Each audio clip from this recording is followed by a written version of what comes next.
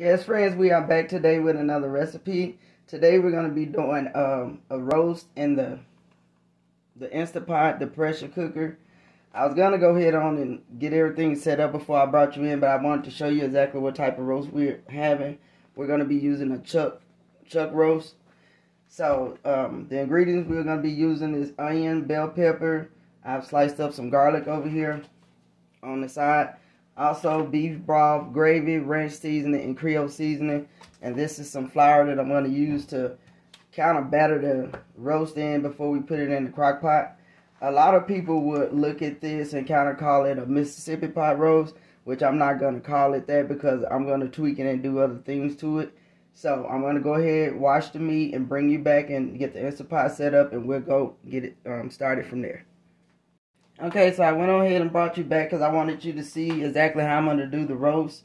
And then I'm going to set the Insta-Pot up. And I know, I apologize, I said crock pot the last time. It's not a crock pot, we're using the Insta-Pot. So I did want to bring you back and show you how I'm flouring it. And then I'm going to set the camera where you can actually see inside the Insta-Pot as we putting the ingredients in.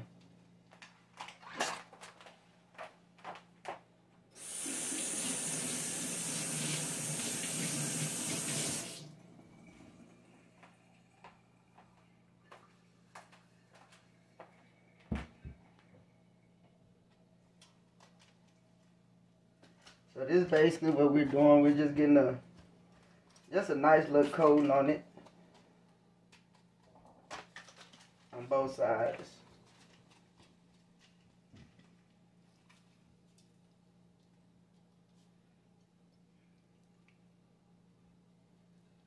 All right.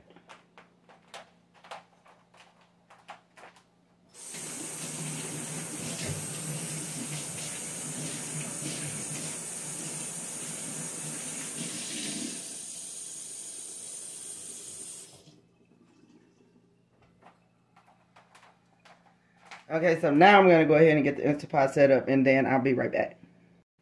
Okay, so now we're going to go ahead and take our roast, and we're just going to go ahead and put it inside the Insta-Pot.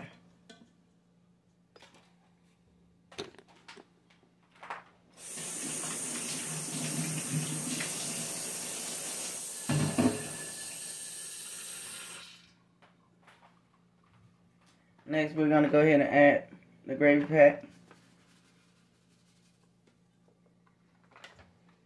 We're going to go ahead next with the ranch.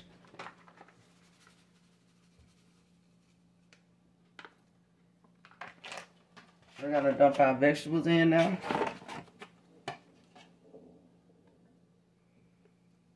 And we're going in with our beef broth.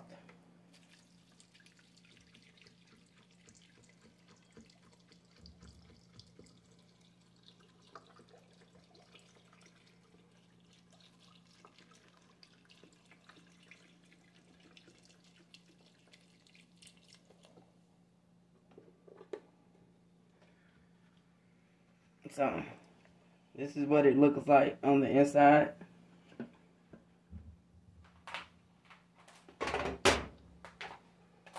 I'm going to go ahead now. Get it set up. So I have the Insta-Pot set up for 1.5 hours. So we're going to let that go. We're going to come back and check it. It should be pretty good in 1.5 hours. But if not, we'll make some adjustments. But we're going to set it at 1.5 hours and we're going to start from there. Okay, we are finally back with the finishing product of our pot roast. This is the finishing product here. What we're working with. So, I did have to go out, I said it in the beginning for 1.5 hours. So, I did have to go in and add an additional hour to it to get it tendered the way that I wanted it to be. So you can kind of, test it, do the timing that you feel like you may need and go back and check it and add additional time if you need to. I really appreciate everybody coming and watching my videos. Please take the time to like and comment, subscribe, and tell me what you think if you try the recipe out or anything you may like to see. But I'm very grateful and appreciative that y'all are coming and watching my videos. Thank you.